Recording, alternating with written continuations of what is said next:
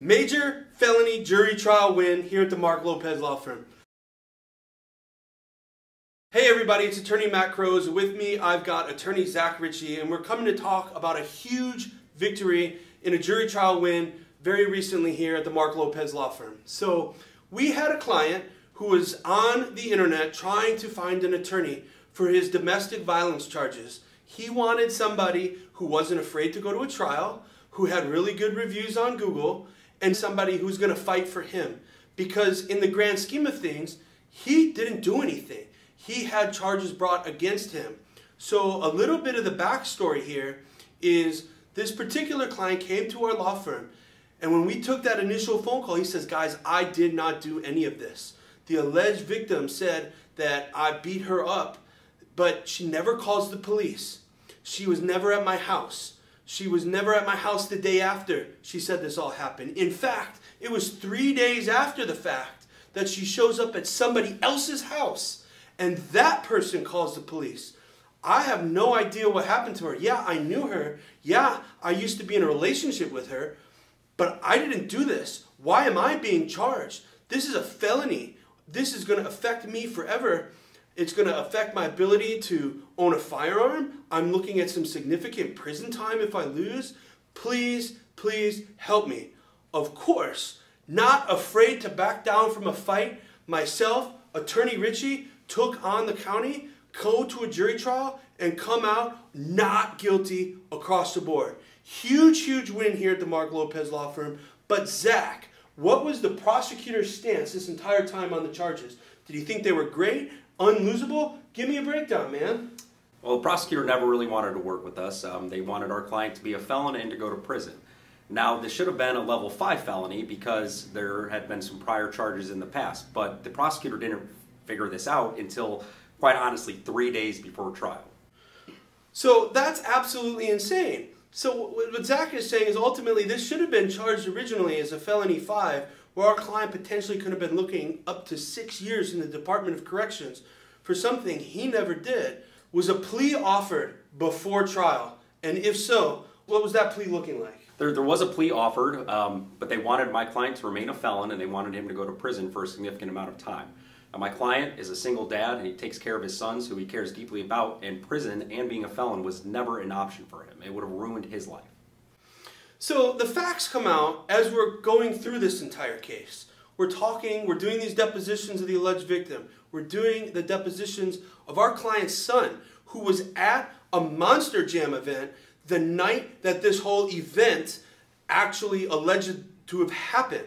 So we have two conflicting narratives here. We have an alleged victim who says that they were with our client the entire weekend, Saturday, Sunday, until Monday, before this person could get out of the house and this person could get to safety. Where our client, our version of events, and what the jury ultimately came down to was he was at Monster Jam with his son. And they had a great time. The kid loved the pretzels and cheese apparently, but ultimately when it comes down to it, the jury decided, after hearing all the evidence, that our client's story made more sense, or there was just too much reasonable doubt. What happened in this 3-day period if, in fact, the alleged victim wasn't there? How did these injuries occur? Because there was never a doubt, or there was never any dispute about the injuries. Is that right? That's correct. I mean, that woman was hurt in some sort of fashion, just not by our client. Now, Zach, walk us through a little bit of the investigation standpoint. What's going on here? To be quite frank, not much. As Matt previously said, it took her 3 days before she went to another person's house, and that person is the one that called the police. After that, the police officers take pictures of her injuries, but that's about it. They never do cell phone tower records. They never search my client's house to find any sort of weapon that could have been used. They basically had nothing to go off of except her testimony and some pictures that were taken 3 days after the fact. Wait. Zach, certainly this officer would have called a detective to investigate this, right? Well, you would think so, but not in this case. Well, Zach, certainly he at least got a warrant to search our client's house to find any evidence as to whether the alleged victim was there. He did not. Wait a minute. So he didn't get a warrant to search the house, and he didn't do anything outside of the initial phone call and showing up. Is that right? That's correct. Did he take the statement of our client? Nope. And why didn't he take the statement of our client? Because we tell our clients always plead the fifth. So that's absolutely correct. So this officer, and to be fair, this officer's job isn't to investigate crimes. He's just a beat police officer. He's actually a sheriff. His job isn't to investigate crimes. He gets a phone call 3 days later, 3 days after the fact. And what he does, he shows up, he takes the statement of the person that called the police, not the alleged victim, and then he takes the statement of the alleged victim of the case. And at that point, it pretty much stops. At that point, the officer essentially is trying to now build this case upon the already foregone conclusion that our client was guilty. Not once did he try to get a warrant. Not once did he try to search our client's house. He did try to get the statement of our client, but by the advice of his wonderful attorneys, he decided to plead the fifth. So he didn't have to give any statements. So at this point, they're just trying to build off of one narrative 3 days after the fact. It was absolutely wild. And to be quite frank, Zach, I thought the jury saw right through that. What about you, man? I thought so too. There were some people on the jury that were really emotional during the alleged victim's testimony because at the end of the day, she was hurt. But after hearing the testimony of our witnesses as well, I think they came to the conclusion that her story just didn't make sense. And Zach, you're 100% right, man. So this jury comes back. After a jury trial, there's always a time to try for the attorneys to talk to the actual jury. It's always going to be up to the jury, so there's never an obligation for the jurors to stay and talk to the attorneys. In this particular instance, however, the jury discussed the case with the judge after the trial. Then they all decided they wanted to leave.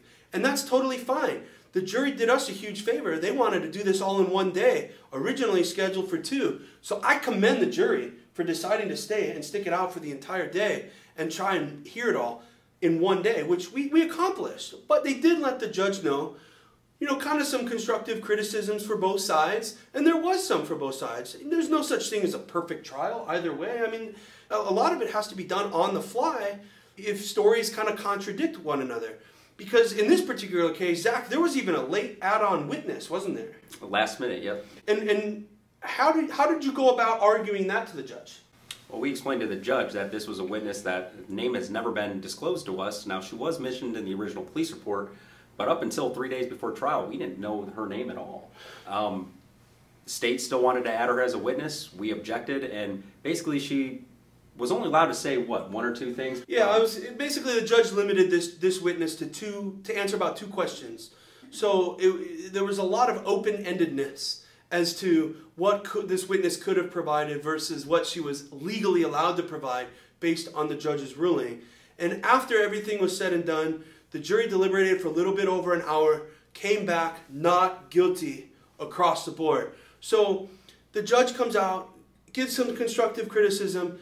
Obviously, the jury comes back, tells the judge, hey, there's just too much reasonable doubt. What happened in those 3 days? What happened if she was at this house? How come there's no evidence from the house brought to us?